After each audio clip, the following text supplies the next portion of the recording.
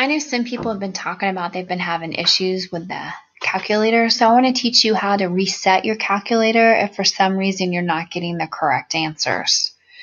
So if you go ahead and turn the calculator on, the first thing that you want to do is you want to do second plus, and if you scroll down to number 7 and hit enter, you can reset all the RAM. So if you hit 1 and then you hit 2, it'll show that your RAM's cleared. So what that does is that cleans out the memory for you just in case something gets stuck.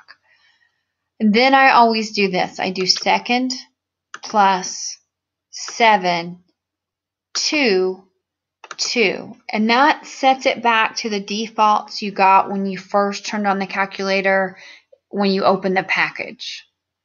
Another great thing to do is an easy way to clear your list in statistics is to go to second plus 4, enter, and that clears all the lists that you have.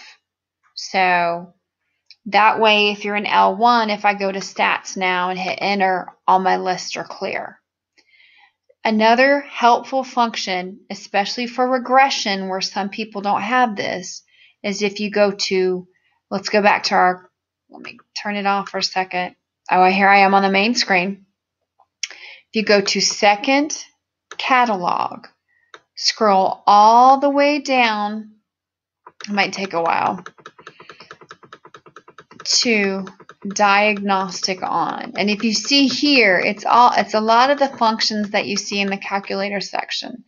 So you're going to do diagnostic on, enter, enter again.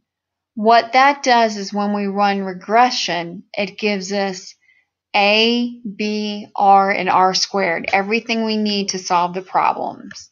So again, the 2 first steps I showed you were resetting the RAM and resetting the defaults. The third thing I showed you was for clearing the list, and the fourth thing I showed you was for setting it up for the regression. I hope this helped. Thanks.